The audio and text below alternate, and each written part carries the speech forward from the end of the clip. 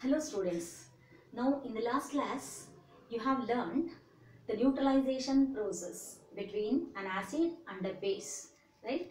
That gives salt and water. This neutralization process takes place. Now you have learned this in ant bite and soil treatment and in the factory waste. In the last class we have learned all this. Now I want you to know some acids are present in few substances that we will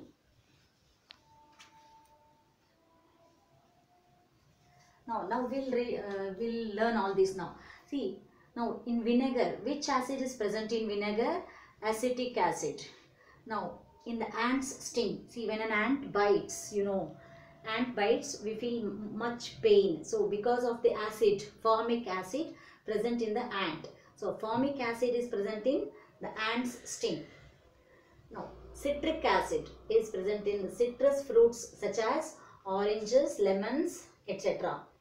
Lactic acid is present in the curd, which helps in converting into milk into curd. Oxalic acid is present in the vegetable spinach. Ascorbic acid or vitamin C is present in amla. Amla, that is nallikai. Citrus fruits like tomatoes, berries. Now, tartaric acid is present in tamarind.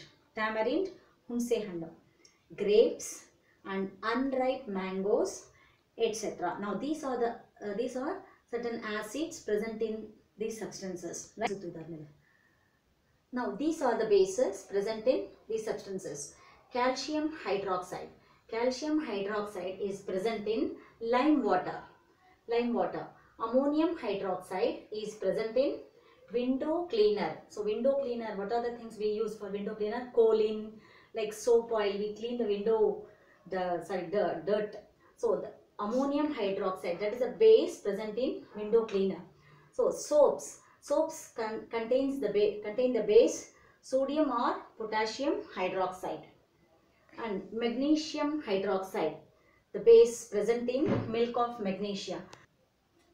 Yes, magnesium hydroxide, that is base present in milk of magnesia. That is, we take milk of magnesia, that is a base, to reduce the effect of acidity in the stomach. Right? I have explained that earlier.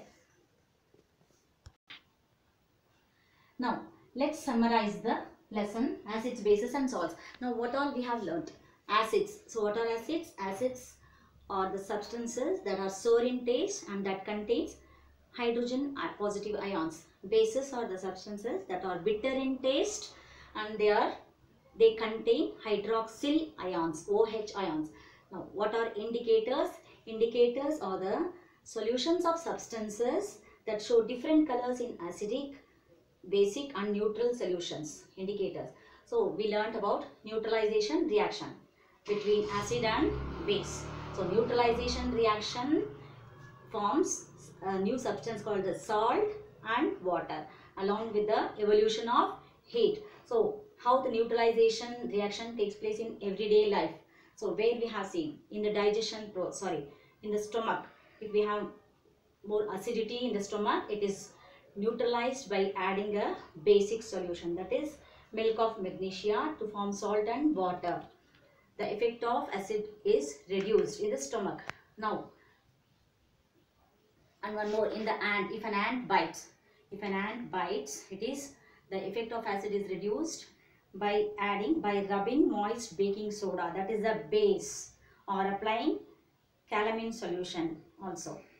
And soil treatment, if a soil is acidic or basic in nature, it's neutralized by adding acids or it is neutralized by adding base. And in the factory wastes usually have more acids, so they are being neutralized by adding bases before releasing to the ponds and water bodies. So these are all the things we have learned: neutralization reaction in everyday life. Now, different acids and bases present in substances used in everyday life also I gave the list. Now that's all. Now I want you to do an activity using the knowledge of acids and bases, right? Now I'll send it through the WhatsApp, children. Now you can do that activity when I give it in the WhatsApp group. Now let's end up the session here. Thank you.